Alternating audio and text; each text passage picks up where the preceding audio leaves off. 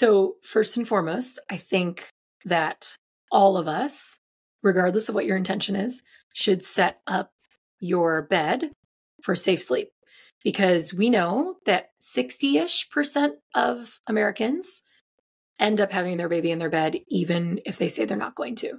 So I think that the abstinence practice that is communicated by US governing bodies is actually really irresponsible. I think it's like a public health crisis that we don't teach parents how to sleep safely with babies. We are becoming a misnomer. So like the UK has a really beautiful pamphlet that they send home with every parent that says, here's how to sleep safely with your baby. So like that's step one, because I think you need to preempt the chance that you might need to bring your baby in bed. Before I go into like the mechanics of how, I also want to say that I have people come to me from all walks of life, all areas of infancy, like all parts of infancy.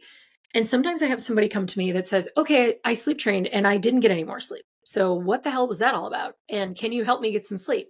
And it's important to note that the studies we have on sleep training that are not very well executed and like pretty poorly designed, what they show is that there's either no change in sleep or 15 minutes more on average. So it's worth noting that there's a category of babies that it's not even going to work for because of their temperament, right? Like they're not going to stop signaling.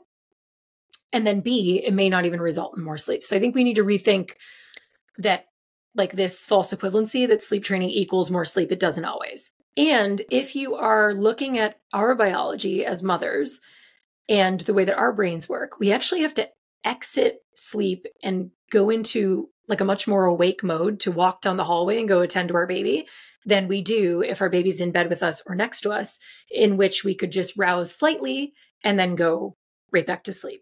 So there's some data that suggests that bed sharing, breast sleeping, which is when you're like sleeping in the cuddle curl position, which I can talk about, babies and mothers get quite a bit more sleep because they're just not disturbed. You know, you're horizontal all night, even if you're waking to feed. I like to point cross-culturally because we're very aware of SIDS in the US. Most of us were born in the thick of the back to sleep campaign. So it was like baby on their back, alone in the crib. That's safe. The irony that we all had like bumpers and stuffed animals in our cribs, which is like horribly unsafe. But that's the primer for a lot of us. That's like culturally where we come from. And we're very scared of sleeping with our babies.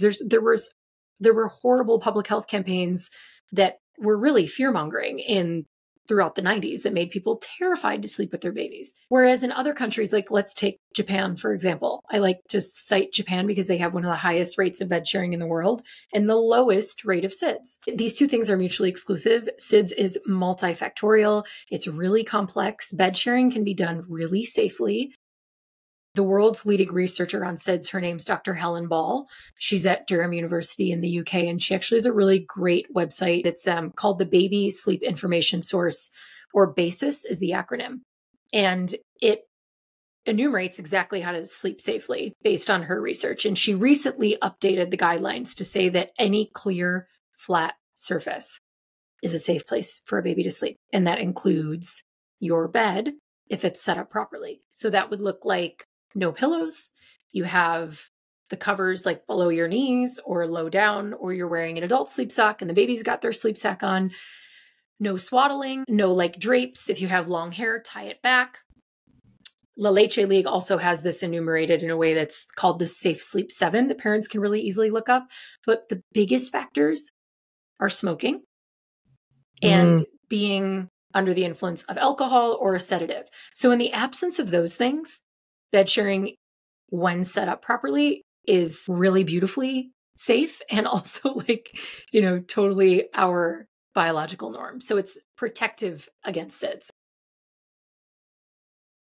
Being on the ground is ideal.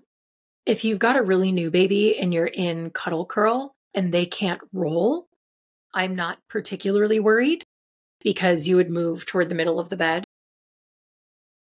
You're like laying on your left or your right side. Your arm is up here and your baby's head is where your breast is basically. And then your arm is like up here around them, and your legs, your knees are bent around them. So you're in like a C shape.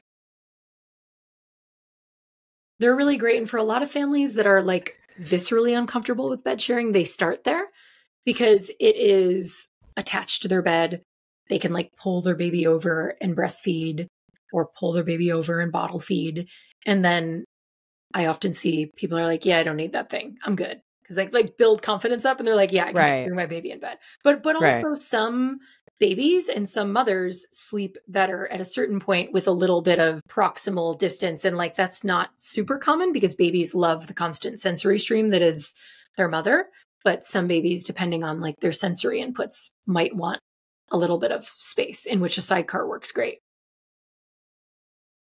There are a couple different ways to set up safe sleep if you've got a sibling. So I have an almost 4-year-old and I have a 5-month-old.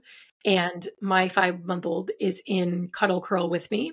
He actually, funny enough, really likes to be a little bit farther from me. And my daughter was a koala baby and slept on me for like 15 months of her life.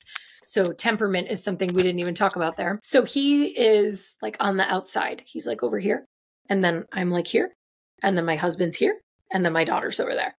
So as long as the baby and the toddler are not next to each other, it's okay.